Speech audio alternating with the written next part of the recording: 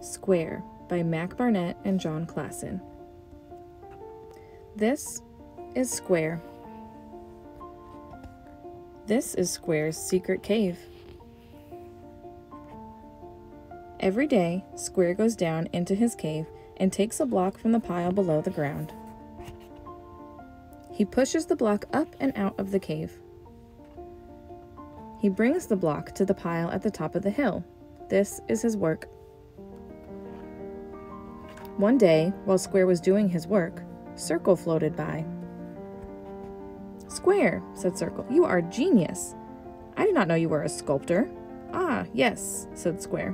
"What is a sculptor?" "A sculptor shapes blocks into art," said Circle.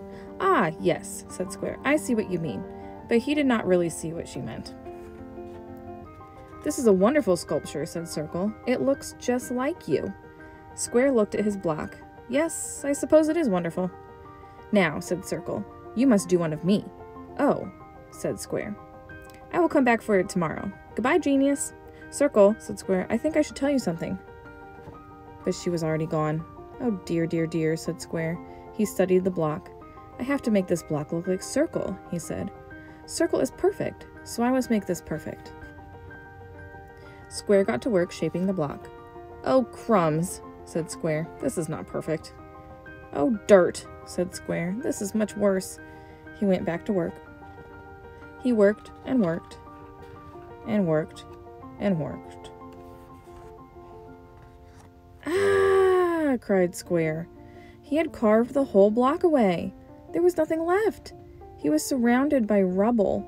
Whatever is the opposite of perfect, that is what this is. I must stay up all night and figure this out. Square fell asleep. The next morning, Square woke up wet. He despaired. "What have I done? I push blocks. I do not shape them. I am not a genius."